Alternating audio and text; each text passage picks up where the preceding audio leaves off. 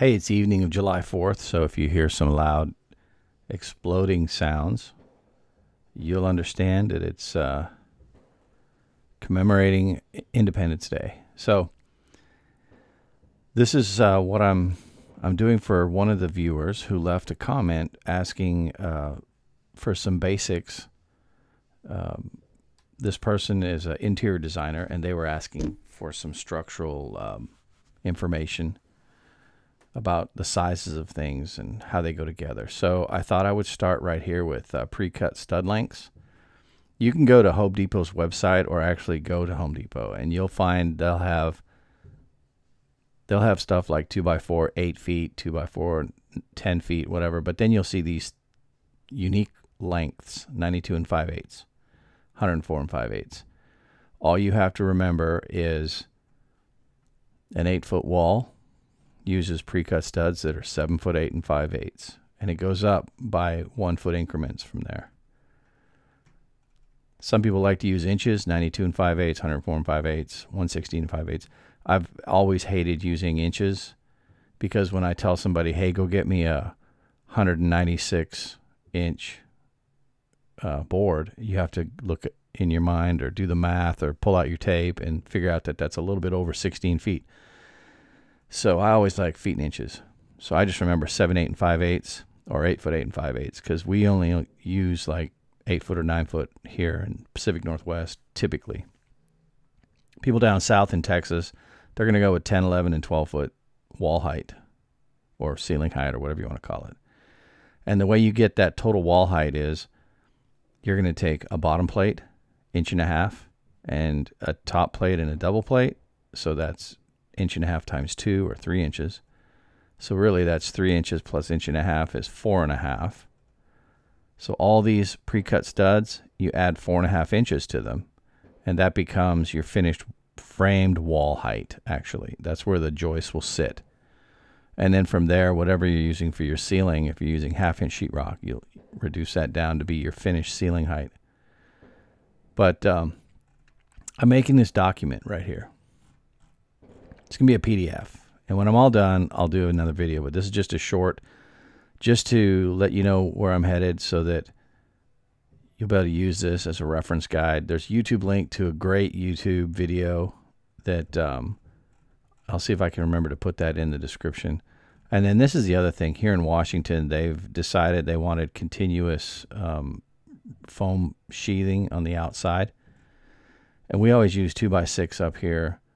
And the new code is minimum R20 in the walls and minimum R5 in the continuous sheathing, or the continuous insulation under sheathing, for a total of R25. And we already have R21 bats, so I would just use that. And then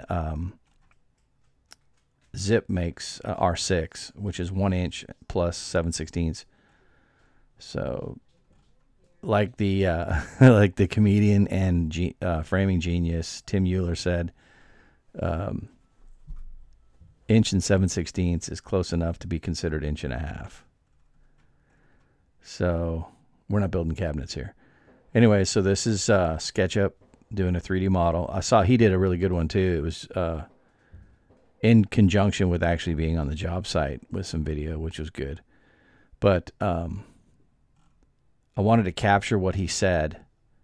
And he said, like, they like to overlap. And so when you do that, you need to pull your tape from over where the sheathing's going to be to the center of layouts, so that you break at 4 feet on a stud. You don't just hook the framing and go, because once you stick your sheathing over, you're going to be that thick wrong. You know what I mean? Your whole, this plywood here that you see my cursor right there, it's going to stick past this thickness here, which means you're going to miss your stud by that amount. So things to think about. And I really like using SketchUp for the 3D details, and then bringing it into Chief Architect for their layout system is amazing, and all the numbering. This is actually a plan view that I've exported. When I double click this, it takes me to the plan view, and it's actually a CAD detail It's one of these in the plan. So I'm kind of curious why it's flashing the monitor when I click like that sometimes. Anyways, also, I think it's 3" by 131 is the minimum nail, but around here it's easier to get 3 1/4" by 131 because you're shooting through plus or minus a 1/2 inch, because 7/16 is lame, 1/2 inch plus 1 inch of foam into wood. So you need a longer nail, and you need that shaft thickness right there. They could always go up. And the other thing he mentioned, which I've done this before for a Lindell house out on the ocean, they spec'd like an 8-foot long section of wall, and they spec'd 4x6s. This is a 3x6, which is 2.5 by 5.5, but they spec'd 4x6s. So it was like every joint that we had, every panel joint had like a post in the wall. And that's just because you're going to be shooting nails. I think our nail pattern either was 2" on center or 3" on center on both sides here. So if you just had a regular 2x6, you would end up destroying the wood structure of the stud, and then none of this would have any strength. So that's why they do that. And if it's done correctly, this plywood is immensely strong at see the direction my cursor's moving? It's that rack dimension. It keeps it from racking along the, I guess, along the face of the sheathing. So there's that. So once I get done, I'm going to fill up this document with a bunch of good basics stuff that's frame related. Like, I think I'm going to do headers and show how typically all the windows I've ever set have a 1/4 inch clearance all the way around. And so many window companies, they'll build their windows a 1/2 inch undersize in both directions so that you can do the framed opening to the exact called size, like 3050. And then their window will come 1/2 inch less in both directions. So you'll have a 1/4 inch space all the way around.